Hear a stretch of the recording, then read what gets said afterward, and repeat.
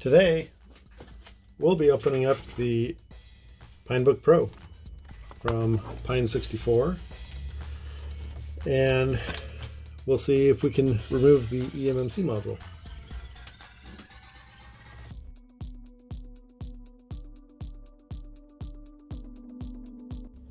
So you start out with these screws. I believe there's 10 of them in the back here. Well, that screwdriver is a little too big, so going to a smaller screwdriver, give that a shot. Ah, much better. Now I noticed that the one that came out of this corner is shorter than the one that came out of the center there, so I'll have to keep track of that.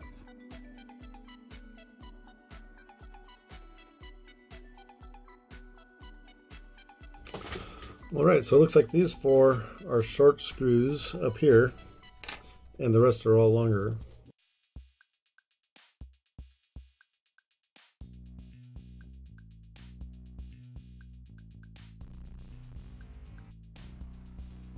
Just a light pull up there.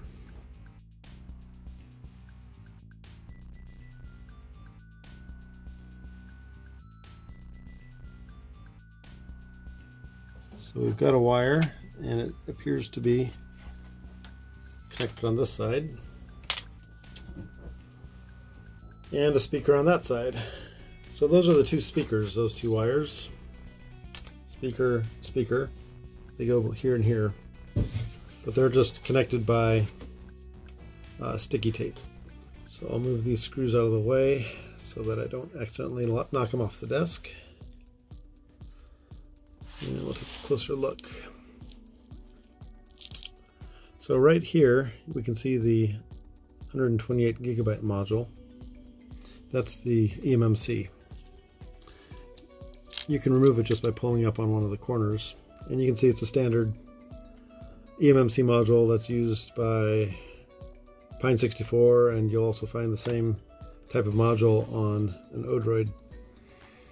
So that's what's containing the operating system on this, along with all of the files and everything.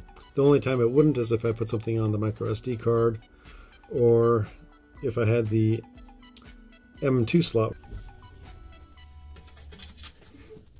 So here we have the RK3399 SoC, and this is a thermal pad that transfers the heat from this chip through the pad to the magnesium alloy casing. This is the 10,000 milliamp hour battery pack that comes in the Pinebook Pro. That's one of the reasons why it has such a good long battery life.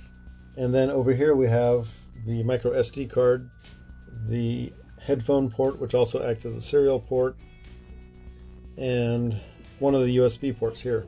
And that connects via this ribbon cable to the main board. So this would be like Rock Pro 64 board right here. Obviously, it's a different board that's been customized to work with this system. Okay, so now the easiest way to reassemble is to make sure that the speakers are in their little spots on both sides here. The wires should be on the top sides of the speakers, the sides facing the back of the Pinebook Pro.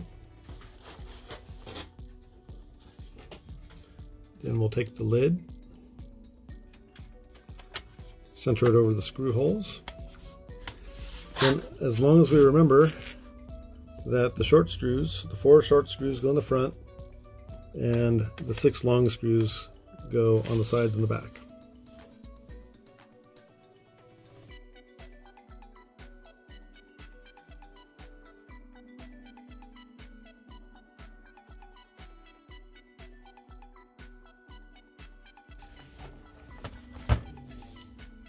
All right, there we go. Let's power it on, and we'll make sure it works.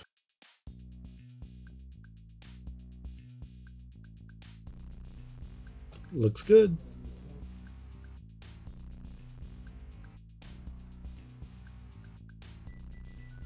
Thanks for watching. Have a great day.